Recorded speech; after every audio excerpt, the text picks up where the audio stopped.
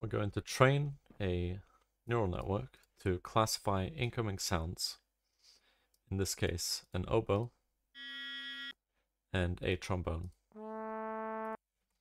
And the neural network we'll be using in this case is a MLP classifier. That's a multi-layer perceptron. And if you want to know more about the inner workings of that, you can go to the learn.flucoma.org page, and these 4 articles are very useful at understanding the inner workings.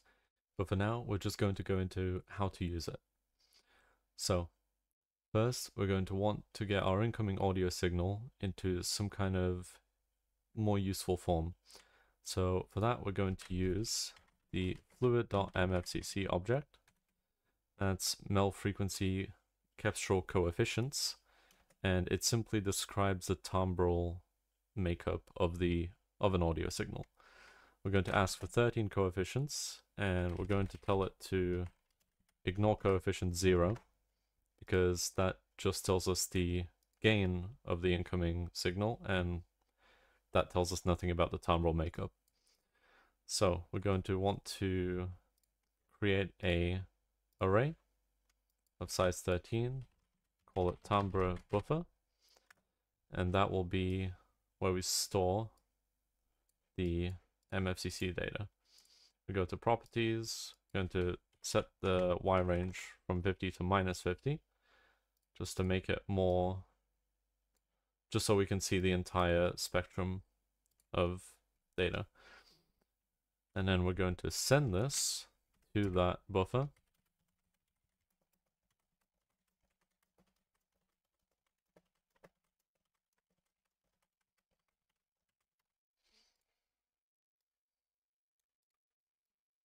Now if I play this audio, you'll see we have the trombone and the oboe.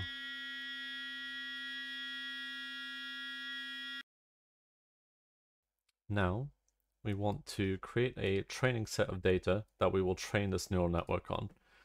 For that, we're going to need a fluid.dataset object, and we'll call it timbre data, and also a fluid.labelset object, and we'll call it instruments. We'll need a counter,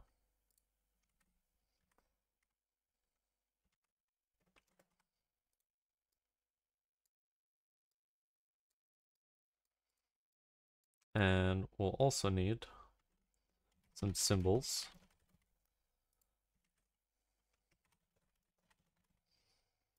Now into the data set, we'll feed the current, we'll send a message, and we'll feed the current counter number, and also the contents of the timbre buffer.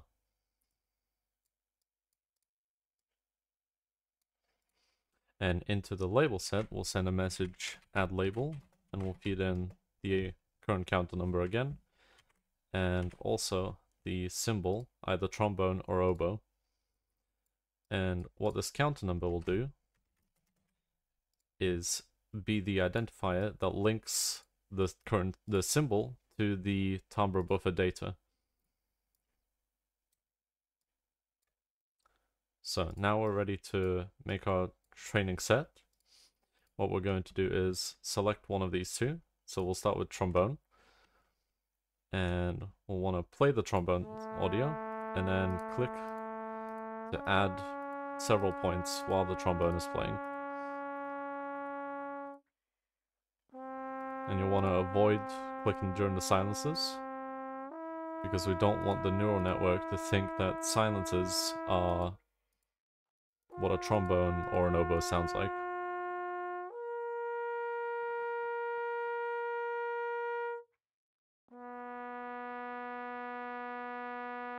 Right, and we'll stop there. We'll leave some data at the end for a testing set.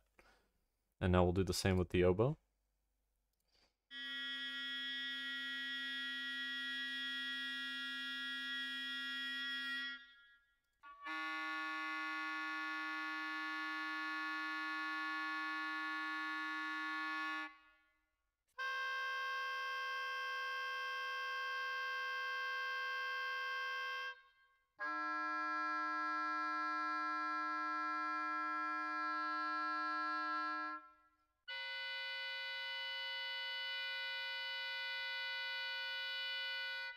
And the reason why we leave some data at the end is because we want to make sure that the classifier can predict and classify what the instrument it's hearing is on data that it hasn't been trained on. So now, to check this data, we can send a print message to both the label set and the data set. And in the console, we can see 95 rows in both sets, and we can see all the data that we sent in. Now, in the classifier, to actually train, we want to send the fit message with the name of our data set and our label set. And for now, on the output, we'll just place a list object. And this will be where we are told our error. So if we click fit, we can see the current error is 0.13, which is already quite low, but we'll want to get that lower. And this is a representation of how well trained the network is. Effectively, the closer this is to 0, the better outcomes you'll get. And the way this works is the timbre data is processed through the neural network into our labels from the label set, and afterwards these results are compared with the label set, and based on how accurate it was, it tweaks the neural network. So to lower the error, we can just train it more. And you see it has decreased.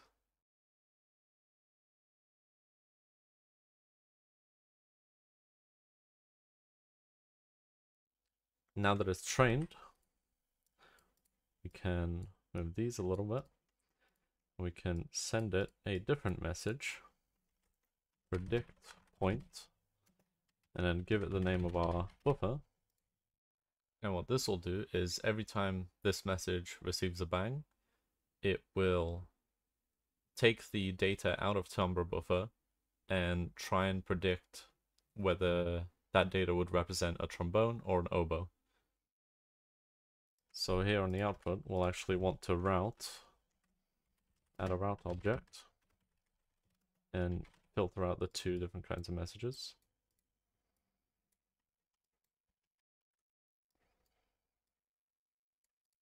And this one will be our class prediction. And on the input, we'll add a metro and a toggle.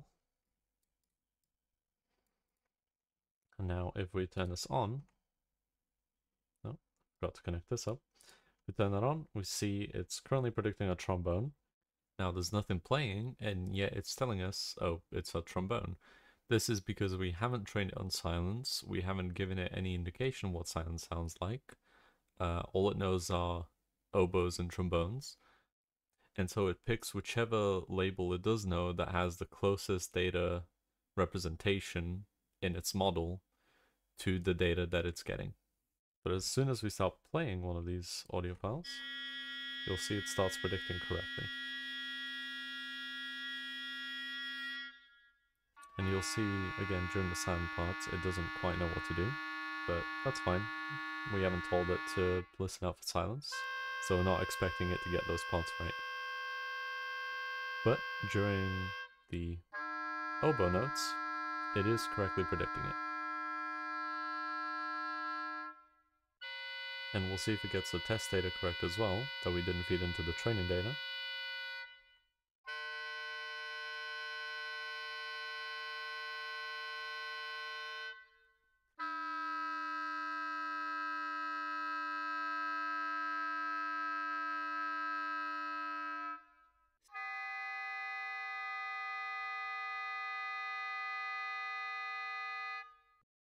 Okay, and it got it all right. Now we'll try the trombone.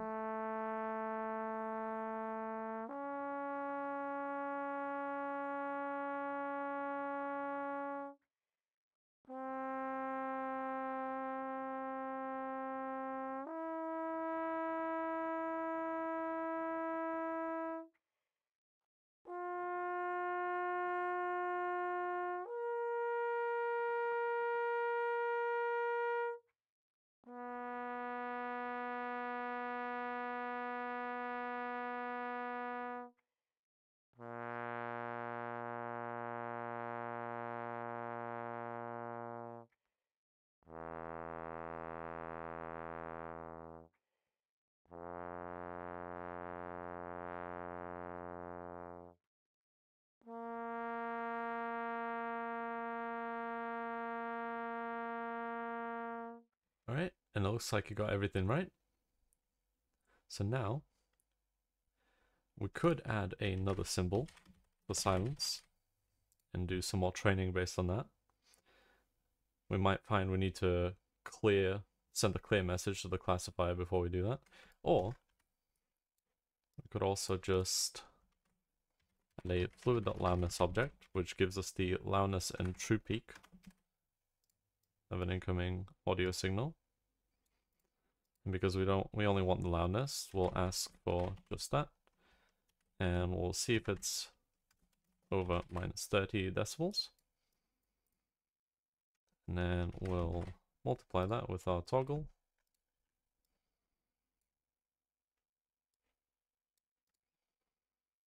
And we'll use that to turn the metro on.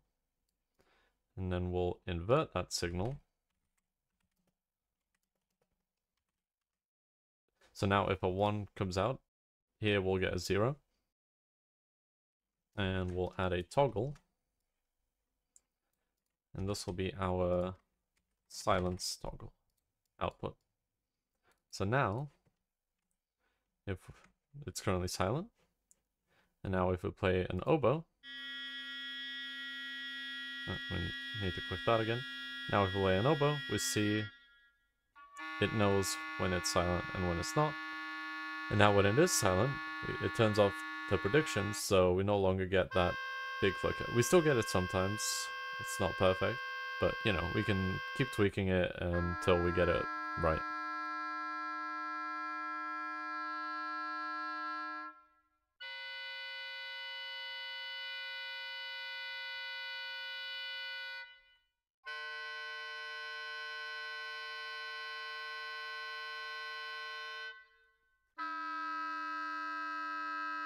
That is how to train a MLP classifier.